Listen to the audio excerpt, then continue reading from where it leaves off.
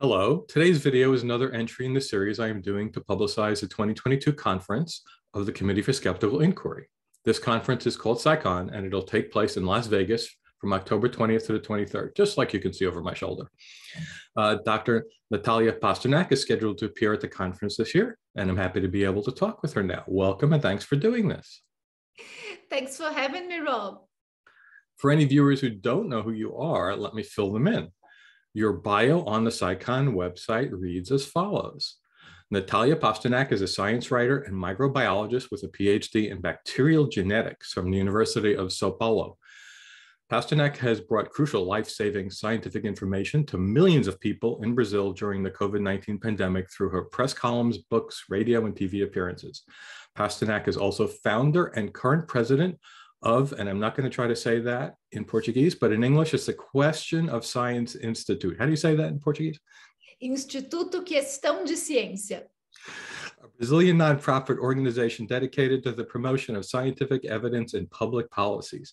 Her book, Science in Our Daily Lives, co-authored with science journalist Carlos Orsi, won the Brazilian Book Award for Best Science Book in 2021. Wow. And I believe you're also a recent fellow of CSI, is that correct? Yeah, congratulations. Congratulations. That was just after we met. And you're the publisher of the only skeptical magazine in Portuguese, correct? What's that called? The only one in Brazil. I couldn't know if it's the only one in Portuguese. I hope there are some in other Portuguese-speaking countries, but it has very originally the same name as the Institute. So it's Revista Questão de Ciência. We're not very imaginative. And is that roughly like the Skeptical Inquirer or like the Skeptic from Europe or Australia? It's very similar. It's a skeptic magazine, a little bit more towards promoting scientific evidence for daily lives decisions and policy making, but it's very similar to the Skeptic and Skeptical Inquirer. Okay. So I'd like to start off talking about your involvement with this year's CSICon. It's my experience that Ray Hall has always moderated the Sunday morning paper sessions, but this year, he and you are both listed together as sort of co-moderators. I didn't see a title. So how did that happen? And well, actually, before we answer that, maybe let's talk about what is the Sunday paper session, right? So yeah, so what is that all about? So the Sunday Papers is an attempt to bring more skeptics into the movement, people who are not so well known into the community, but would like to contribute with their own work or research papers or either books that they published, work that they have done in the past to promote skepticism. And we are trying, Ray and I, to make it more international so that we can get people from other countries to come, so that we can really expand our skeptic community and not remain so centered in the US. And this is one of the reasons that Ray invited me, since I'm from Brazil and I can help him make it more international and broader. And what we really wanted to do as well was to bring academics into the science papers. Since we are both from universities, we're both university professors, we are both from academia, and we know from experience that unfortunately, pseudoscience is still a thing inside academia in many, many countries, including my own. For instance, in Brazil, homeopathy is actually a medical specialty. So doctors, after going to medical school, they can specialize in homeopathy. And this means that homeopathy is taught in our medical schools in Brazil. So Ray and I wanted to try to bring more academics, more students, really, undergrad and grad students, to the Sunday paper so they can really be a part of the skeptic community. So for people who don't know anything at all about it, basically it's the last piece of CSICon. It's been that way for as long as I know about. And it's on Sunday, hence the name Sunday morning paper session, right? So how does one apply, and like what criteria should people follow to get a shot at being one of the speakers? So on the website for the conference, for the CSICon, you can find all the information about the Sunday papers, the form that you have, there's a Google form that you can apply. And it's really very simple.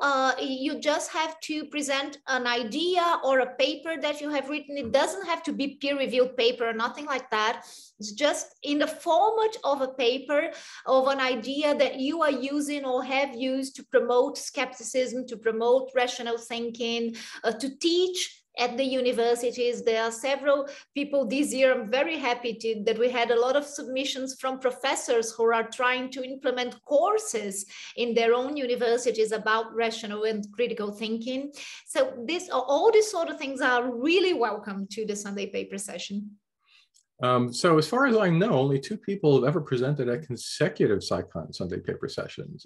As a matter of fact, the Wikipedia article about CSICon includes this line: the 2019 Sunday paper session consisted of 5 presentations, including 2 given by speakers from 2018. And it turns out that you're one of those 2 people. You are also a regular. And I'm the other one, that's correct. We both did 2 in a row. And so that's when we met in 2019, and I interviewed you for the Skeptic Zone podcast about your talk. So please tell everyone about what your 2 Sunday paper talks were about.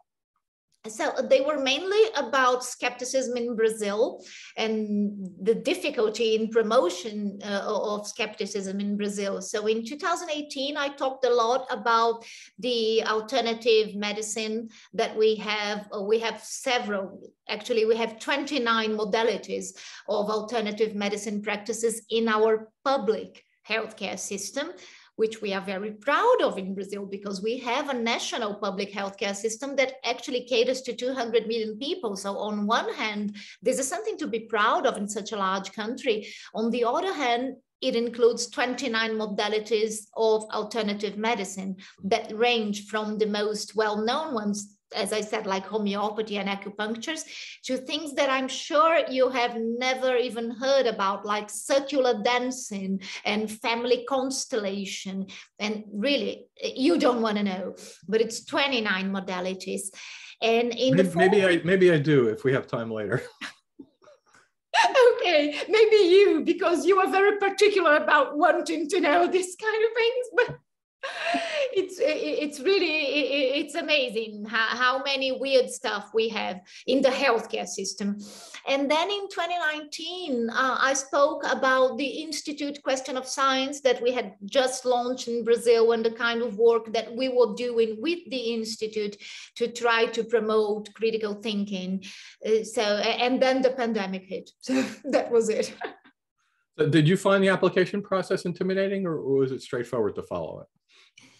Is it really straightforward to follow? It's really easy to follow the application. So I don't think there's going to be any problems. But anyway. How about the thing that hit me was you only have 10 to 15 minutes, and like that's really short for a talk. Did you have trouble paring down your material?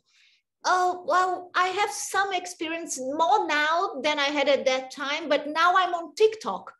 So I only have 1 minute, and I really had to rely on my daughter for help. No, wait, didn't she tell you they changed they increased the limit at least twice since I know about it? I think it's up to 10 minutes now.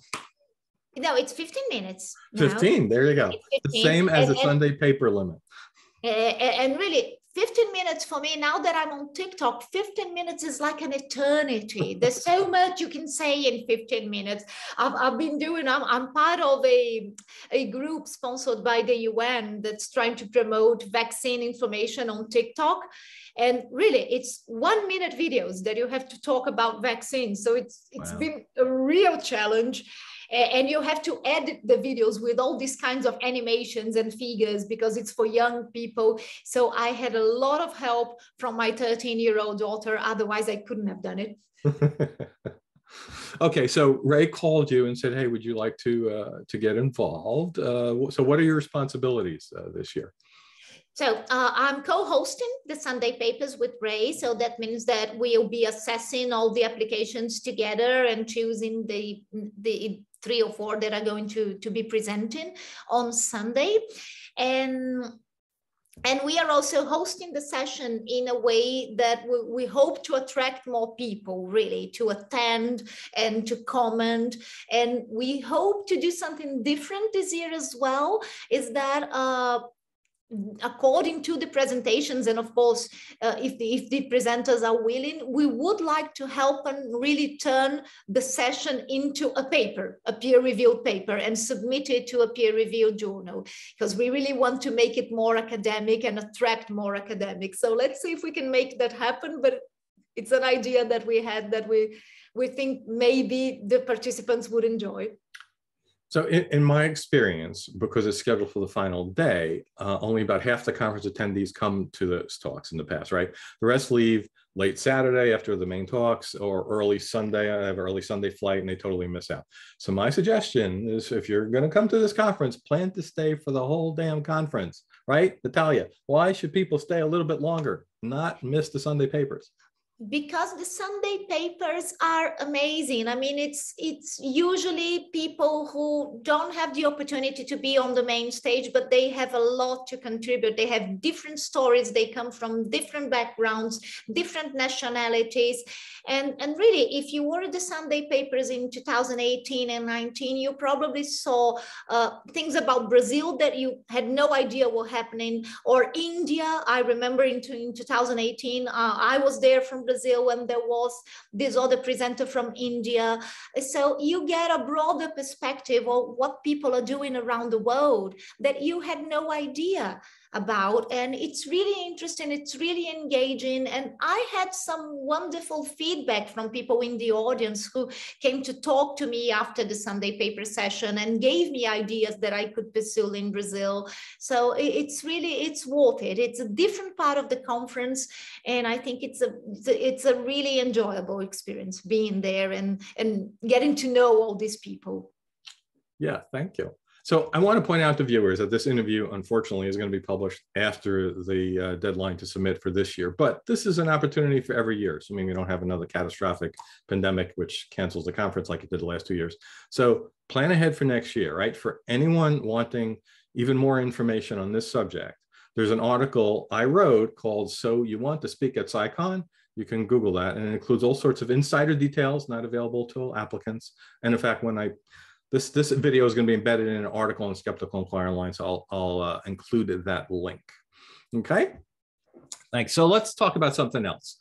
In my recent video interview with historian of science, Professor Naomi Orsi, I discussed the Netflix film, Don't Look Up. It's the apocalyptic satire from late last year. And her interest in this film was due to her involvement in teaching and writing about climate crisis, which Don't Look Up is actually an analogy for. For those who don't know about what this movie is about, it's about two scientists attempting to warn humanity about a comet that's on the course to destroy civilization. And the media, politicians, and the public, total disregard for this looming threat, right?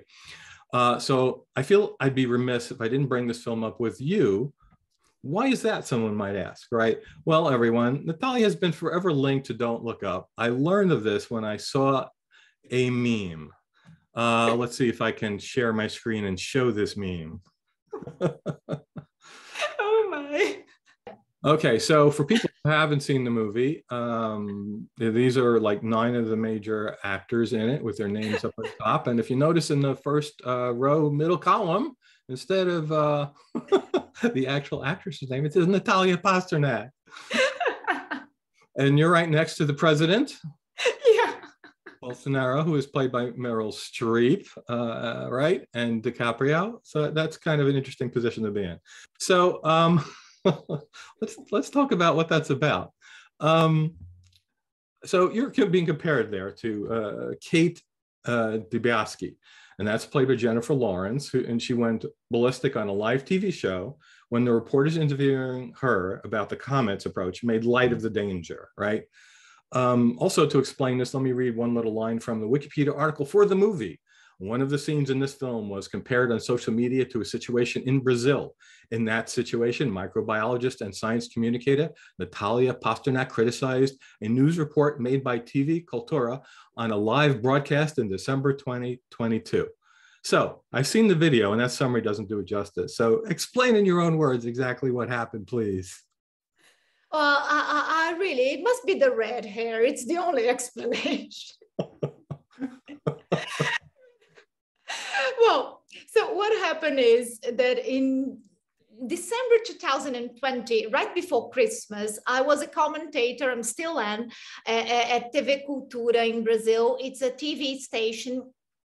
And I'm usually a commentator at the evening news there. And they showed this piece about how you should deal with that relatives on Christmas dinner, Christmas Eve, that didn't want to wear a mask and didn't engage in social distancing. And this was all before vaccination became available. So COVID was really, really killing people. And so, and they were given these tips on how to behave with that relative that wouldn't wear a mask and wouldn't observe social distancing rules in your Christmas dinner. And the piece was telling people to take it light and make jokes about it and do not engage in fights because you don't want to fight with your relatives and it's Christmas and it's all about love and sharing and you should really take this lightly and with humor and laugh about it. And I was like, what? People are dying. And you're telling people to take it light, to take it with humor, to make jokes about it. I mean, they'll be making jokes in their parents' and grandparents' funeral. Is that what you want? Because this has to be taken seriously. We're making an effort here as a science communicator so that people take it seriously. And then you come and say, take it lightly and with humor. So I really I said a lot of things live on television that I lost my patience really.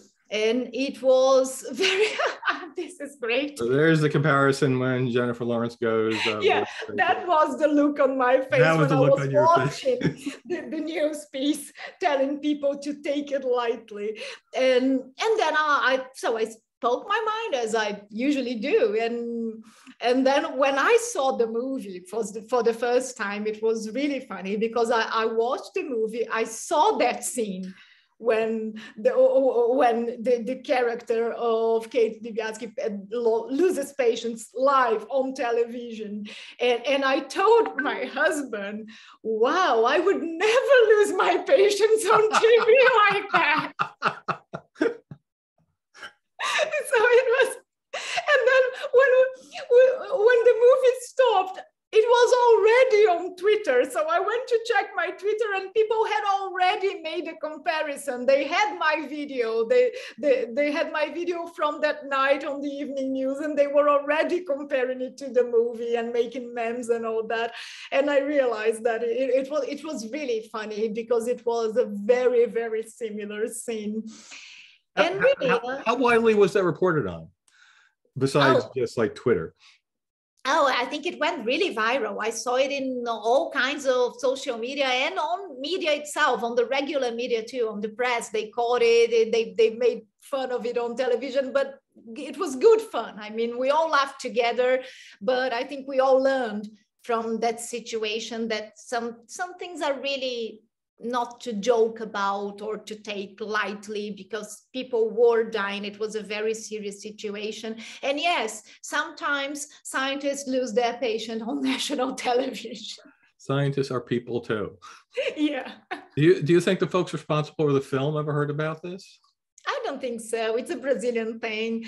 I don't think they even know what happened there, but at least we had some fun, and I think it's a really good movie. I think that the message is really good. The movie is fun, it is entertainment, but it has a very clear message that cannot be ignored. And people, if you watch it, don't shut it off when the credits start to roll. It's like the Marvel movies. There's 2 post-credit scenes, which are very important.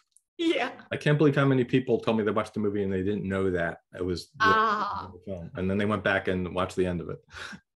So while watching the movie, by the way, I took it as a parody of the insufficient reaction to the COVID pandemic. But I read that the script predated the pandemic and was actually an allegory for climate change. So it's kind of interesting because, and it was actually, the movie was delayed, I think, because it took longer to make it because the pandemic had started. And then when it was released during the pandemic, everyone just assumed, oh, this is about the pandemic because it fits so closely. It's amazing that it could fit more than one thing going on at the same time. But yeah, it really, ugh. Yeah, so, all right. Because these anti-science movements, they are very much alike in strategies that they use for miscommunication and disinformation. So I think it really fits. It fits all kinds of anti-science. Yeah, I talked about that with Naomi. Like, she wrote the book, I think it's called Merchants of Doubt, which is all about the tobacco industry, and even the same people went into, disputing the science facts on the other things that come up. Yeah. So changing topics again, one of my 2 CSICon Sunday paper talks was about the danger in believing in psychics. And that included horror stories of victims taken for their life savings by psychic scammers. And I only talked about US cases because that's all I hear about here.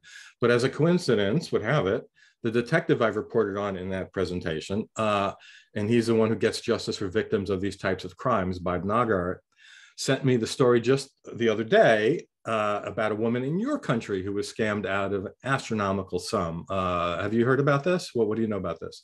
It's all over the news in Brazil, and it was huge, and it's not that common, or I don't know, maybe it doesn't get reported that often. I'm suspecting that's the case, unless the numbers are big and newsworthy. Like if you lose 20, 10, 30,000 equivalent US dollars, the news might not even care about it. Yeah, I think this was the case. And for me, if you asked me, I would say that, well, no, this is a US thing. It doesn't really happen in Brazil. So I was really surprised to see that not only it does happen, but the amount that was scammed out of that lady. So, and what was that amount? Oh, I don't remember now, Rob. Sorry, I have to look. They report. I think it was in the hundreds of millions, but I'm not sure if that was Brazilian I think currency. so, because it included works of art and very, very expensive stuff. But it was quite a surprise that it made the news in Brazil. So I think it was because of the amount that was really impressive. Because it's not usually a thing here, and it's not, as I said, in my institute, for instance, the Institute Questão de Ciência, we are usually much more worried about public policies for health and education that are not science-based, but we don't look so deep into this kind of fraud and scams. And maybe we should, because maybe they are just not in the news, but they are happening. So yeah, that's one of the things I talked about in regards to the problem in America. So the detective Bob Nygaard is the only one I'm aware of in the US who deals with this kind of problem. So if you're a victim and you happen to be lucky enough to Google the problem to find his name. So the thing is, though, he tells me 4 or 5 contacts a day asking him for help. And he's not an agency, he's one person. I mean, he can't. And that's, just a number of people who, first off, want to come forward. A lot of people are too embarrassed and don't, right? Who are afraid to come forward because this is a kind of a seedy industry if you want to, confront them directly. And who, even find that there's someone you can call besides going to the police. People go to the police stations, they go, no one put a gun to your head. That's not a crime. So it's not taken seriously. Or prosecutors don't want to bring it to trial because they got other bigger problems. Or they think a jury is going to let the guy off anyway because they're going to say no one put a gun to your head. So I've always wondered how big a deal this is in other countries, because the same thing, if you looked at US papers, you don't hear about this a lot. It's only when they hit millions of dollars that it hits the newspaper. Not, I got an email from a woman who lost $40,000. It was her entire life savings. That didn't make the papers.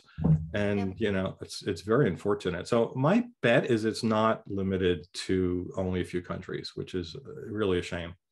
Where do you think Brazil stands to other nations regarding just general pseudoscience and paranormal beliefs?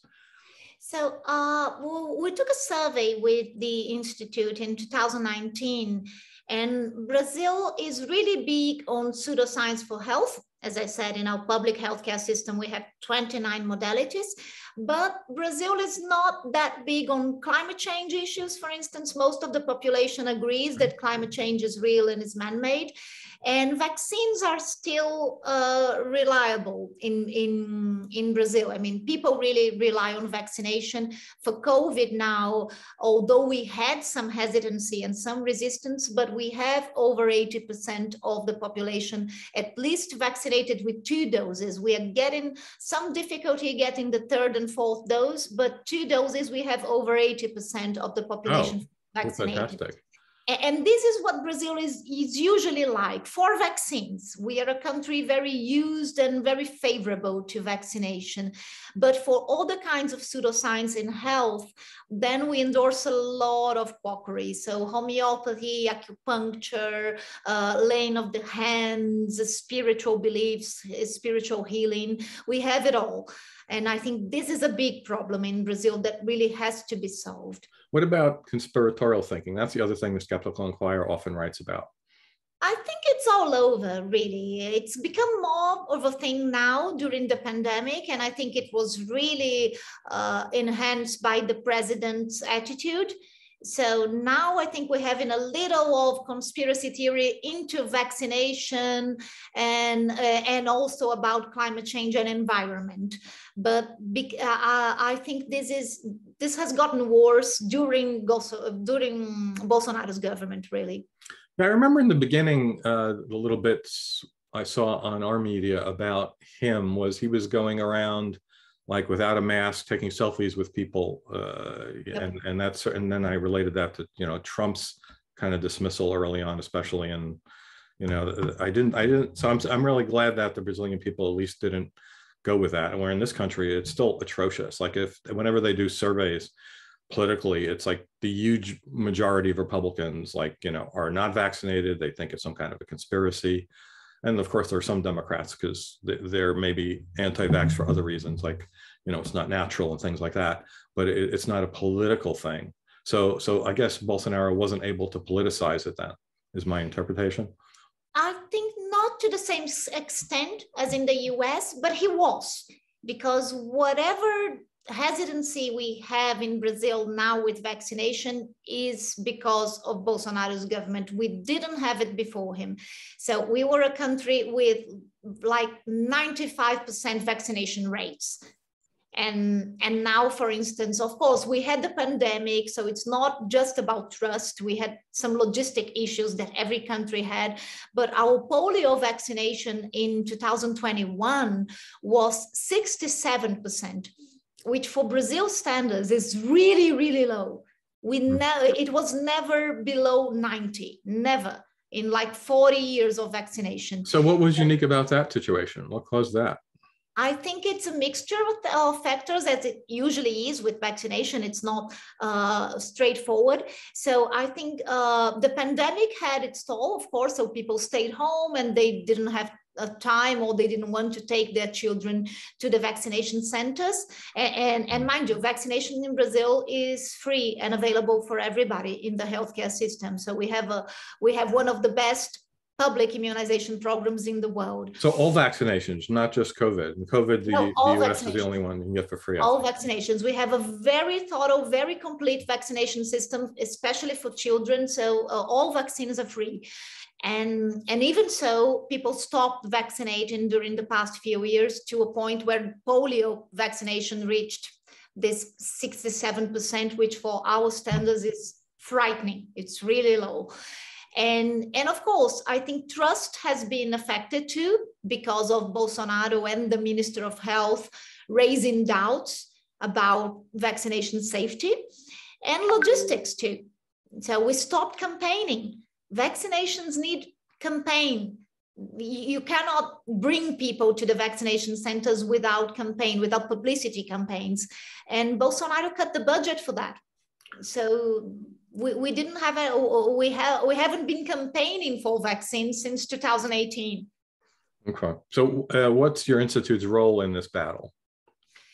Well, it's a difficult role because we try to really create awareness in the population as to why these topics are important. So vaccine and the public healthcare system, and using evidence, using scientific evidence. And at the same time, we try to press government members, parliament members to really use scientific evidence for laws and regulations. And of course, during this government, which is an anti-science, anti-education, anti-health, anti-everything government, it became really, really difficult, because it's difficult to talk to politicians now. It's in this way, it's very similar to the US. The country is really divided, really polarized, and it's election year. We're going to vote for president now in October, and we hope that it's the end of Bolsonaro, but we still have some time to see. Well, it might be like in this country, right? He could run again even if he's not elected this time, just like. Oh yeah, he can. If he's not arrested, he can. All right, so back to CSICon for a few final questions. What are you looking forward to most about attending this year, besides the Sunday papers, of course, which are going to be involved? Oh, I see a lot of new speakers that I've never seen on stage. For instance, Naomi Oreskes is someone that I really admire. I read all her books, and I'm really anxious to see her talk. She was great to talk to. Yeah, Nick Tiller too, about exercise and myths and exercise, which is a field really full of myths that people really believe in. So I'm really anxious to see his talk. I think we have a whole range of new speakers that I'm really anxious to see. And Neil deGrasse Tyson, oh my God. Oh yeah, and of course the keynote speaker, and we have another keynote speaker this year that I'm very proud to say I brought, who is my colleague at Columbia University, Professor Stuart Firestein. He's going to speak on Sunday, together with the Sunday paper, so that maybe we can get people to stay. And Stuart is going to talk about his books on ignorance and failure as part of the scientific process. So I think it's going to be very interesting. I heard his talks already, of course, so I can say that it is really interesting. And please stay for the Sunday so that you can see Professor Firestein and the Sunday papers. Yes, absolutely. Okay, I think that's a good place to call it here. It was so great to be able to talk with you again. Thanks so much for your time, and I hope we meet in real life once more in Vegas this year. Thank you, Rob. My pleasure.